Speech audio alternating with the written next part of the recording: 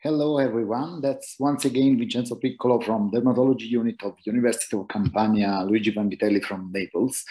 And today I'm gonna talk about a very new topic that could be very attractive for you, i.e. the topical ivermectin in the treatment of neonatal scabies.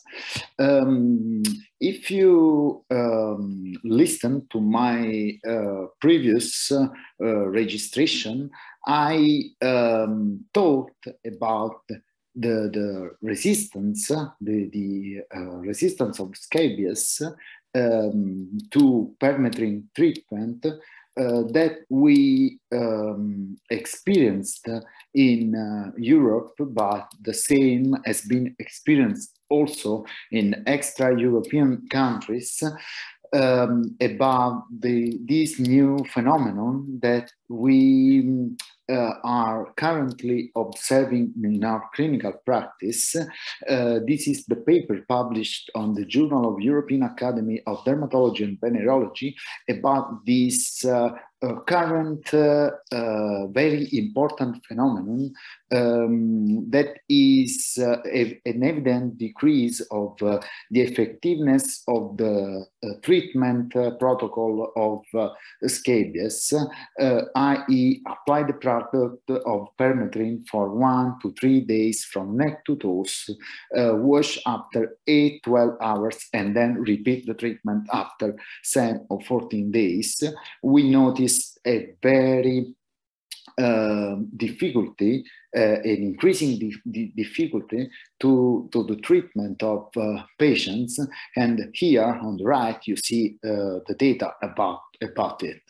Among the non-responders, we did different treatment, such as benzyl benzoate or oral ivermectin.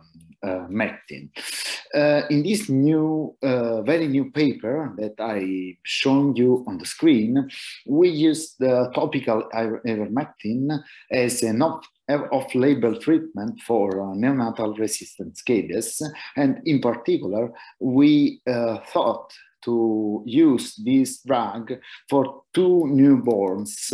As probably you know, ivermectin is a treatment approved in some European countries for the treatment of scabies in people who are 15 kilograms or more.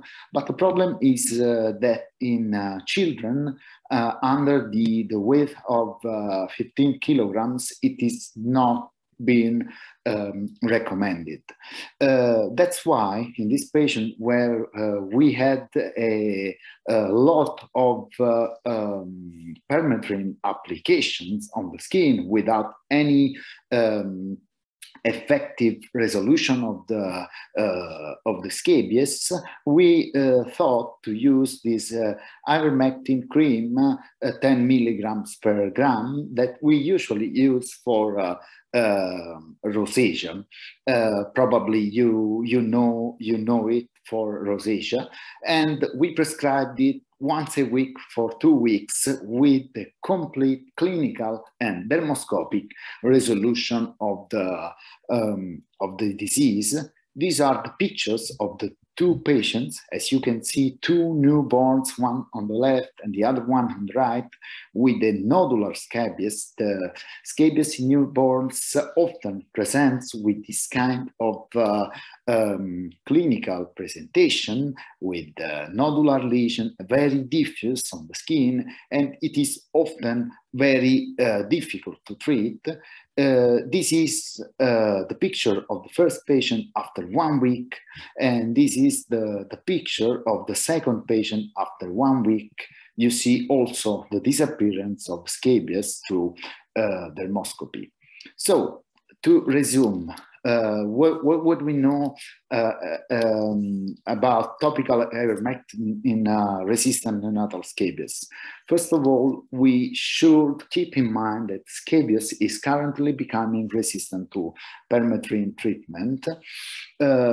We should know because we can use, except for some limitations that we have in some countries, but we should know that oral ivermectin is approved for human use in some European countries in patients who are 15 kilograms weighing or more.